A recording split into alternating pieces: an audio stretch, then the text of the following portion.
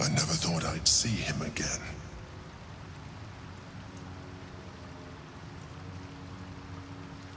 I was. Now, I am much, much more.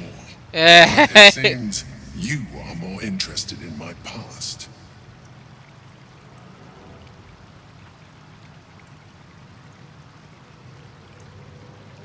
I killed Ansor out of necessity. For the crime of being a Lithid, he would have killed me first. It's like I always told you.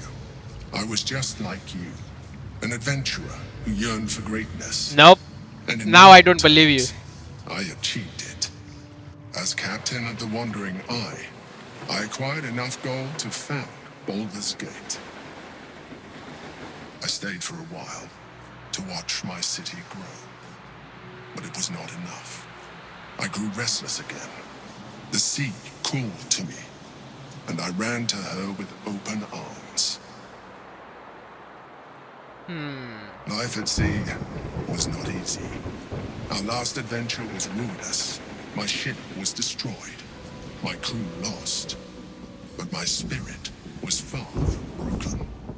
I was determined to return in triumph once again. I heard of treasure in Moonrise. I strove to find it. What I found was an illithid colony, where I acquired a tadpole much like yours, and became a mind flayer, enthralled to the Elder Brain. It was Ansor who found me. Ansor who pulled me from the Brain's domination. Ansor who brought me home. He sought to cure me of my sickness, called on every healer he could find, nearly broke his spirit in the attempt. But he failed to understand. I wanted no healing. I was not sick.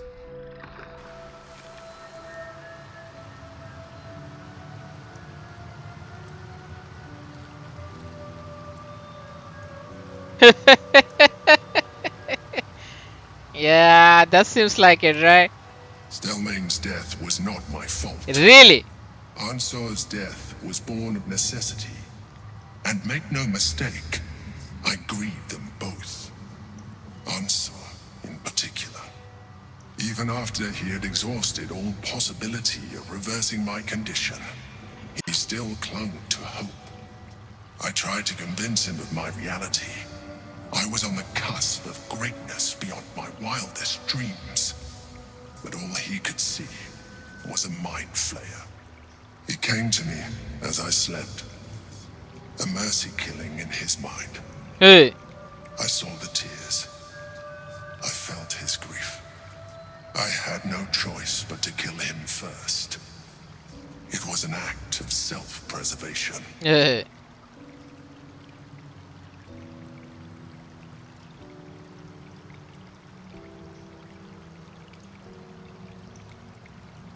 Put simply, yes. And being alive even more so. Do not think that I am ignorant of what I have lost. I may not regret my actions, but I do regret that they were necessary. While the past is beyond my influence, the present is not. It is time we move on. Nope. 2 nether stones remain in the hands of the Chosen. We must find them before we confront the Brain. Yeah, I really don't trust. I really want to do one thing. Okay. Because I really don't trust the Emperor anymore. So what I want to do is, for this playthrough, I'm never gonna use this one basically. The Astral Tadpole, right? So let's drop it. Life pulses from within. The parasite's thoughts whisper at the edge of your mind. It wants to share itself with you. It wants to be let in. Go on. Don't be afraid. It only wants to help you evolve. Yep, let's do this.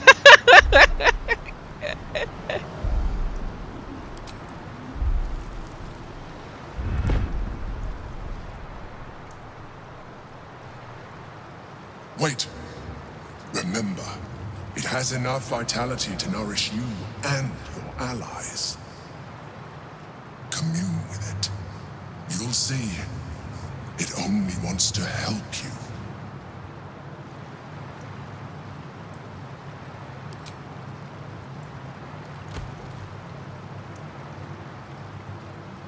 Disappointing. You have lowered our chances of success with your actions. Uh-huh.